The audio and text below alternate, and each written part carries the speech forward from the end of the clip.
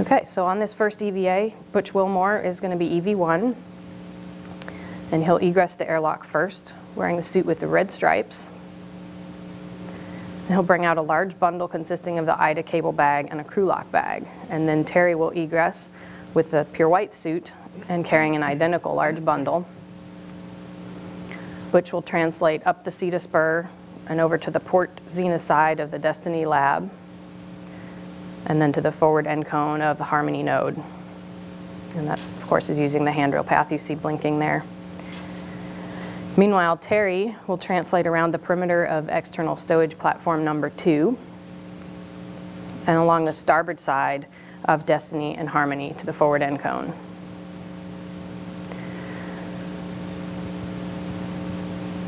And once there, both crew members will stow their crew lock bags and the EVA cable bags near the work site. And they'll then spend some time installing wire tie restraints on the PMA2 along the routes that the cables will follow throughout the rest of the EVA. And you can see in this video from the training in the neutral buoyancy lab, they're wrapping wire ties around handrails and different things that we can then use to restrain the cables. Finally, Butch will move some of the existing PMA2 cabling to get it out of the way for removal of the first shield. You can see that it's routed across the shield that we need to open. So Butch and Terry will work together to release the 3 bolts holding the port shield in place and move it out of the way. And Terry will open the port EVA cable bag. Butch will disconnect the 4 existing cables under the shield, which previously provided services for the space shuttle and still do provide the heater power for PMA2. One by one, Terry will hand him 4 new EVA cables to connect.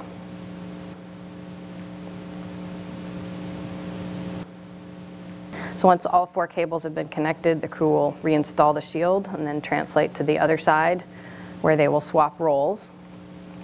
Butch will open the cable bag. They'll work together to open the shield. Terry will disconnect the existing cable, and Butch will hand him the new EVA cable to connect. And then they'll reinstall that shield. And before leaving the starboard cable bag, Butch will retrieve a cable from it and bring it to the port side of Harmony, where he'll attach it to a handrail and begin uncoiling it. He'll first follow the handrail path you see highlighted in yellow to unroll the cable aft towards the Destiny lab, where he'll make 2 connections. And then he'll come back forward and stow a leg that will ultimately go up PMA3 towards EVA number 2 later on. And finally, he'll take the remaining leg and uncoil it as he moves forward, securing the cable in the wire ties that were installed at the beginning of the EVA. And the remaining coil of cable will be stowed on PMA2 until EVA 1 arrives. And that's the longest of the cables on the EVA. Meanwhile, Terry will begin unpacking and routing cables from the port cable bag, starting with the 2 cables that restore power and telemetry for the PMA2 heaters.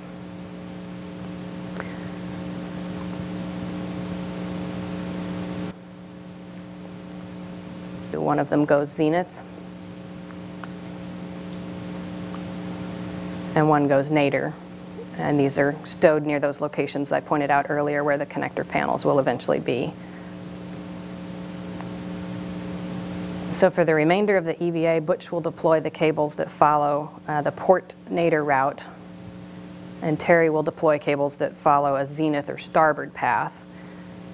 And you'll see that we just continue stowing the cables on the PMA near where those connector panels will be, and they tend to follow sort of highways, and so that's the route that we put the wire ties on at the beginning of the EVA.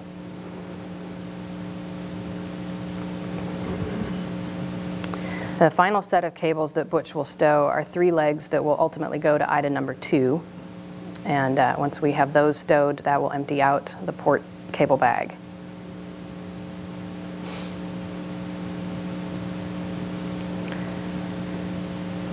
And during that time, Terry finishes his last cable on the starboard side, and that cable has an EVA 1 leg and an EVA 2 leg that gets stowed on the node 2 forward end cone.